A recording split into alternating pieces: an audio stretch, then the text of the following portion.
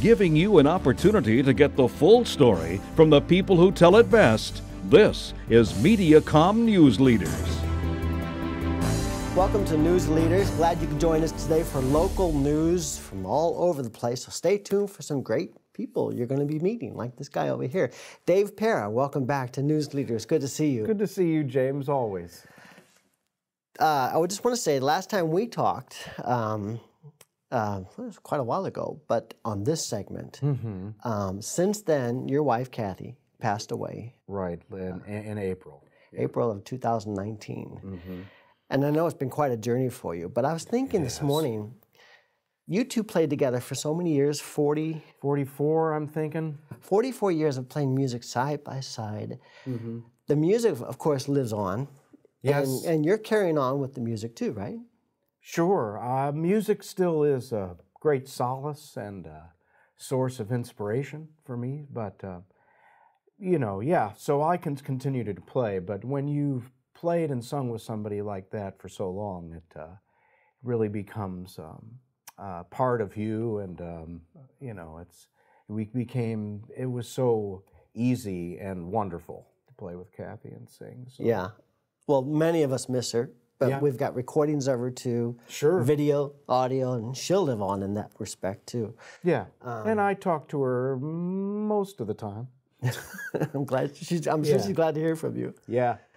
Yes. But this led you on to a different venue in your music, and well, it was the same venue. One of our dearest things to do was to play for riverboats, and we did that since the mid-90s, and I still was able to go back to the river last year, and I will this year, with friends, and I have another gig that seems to be happening. So.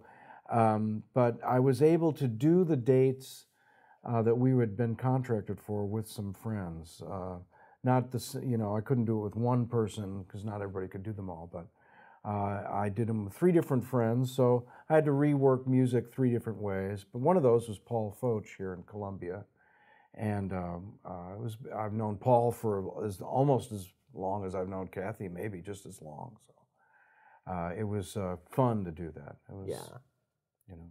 So that leads to what we're talking about then for February. You've got a date coming up at the Columbia Public Library. So Paul and I are going to do a concert at the Columbia Public Library. Kathy and I did concerts there. I know Paul has. So it'll be nice to return there. Paul and I did songs about the Civil War, and, you know, we recorded the Lewis and Clark album together back. One of my favorites. I love that album. It was a great time to do that.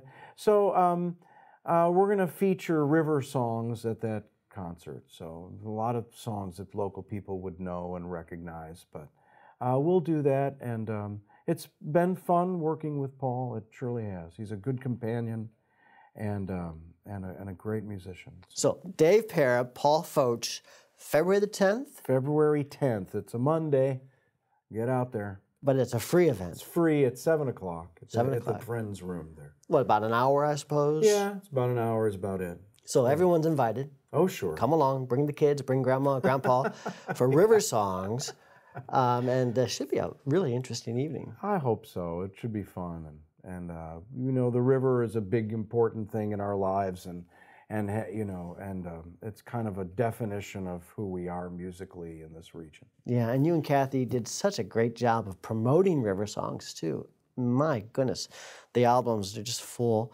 I've got dbrl.org. That's the website for the library. For more information, or what is yours? Well, mine is still bartonpara.com. And it's still active. I have a calendar for the things I do there. I also play with a couple of other bands.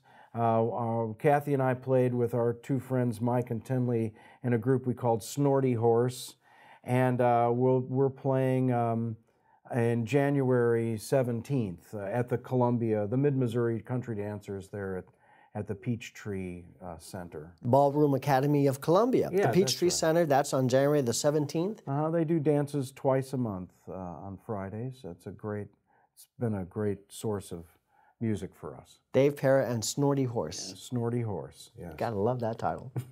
All right, Dave.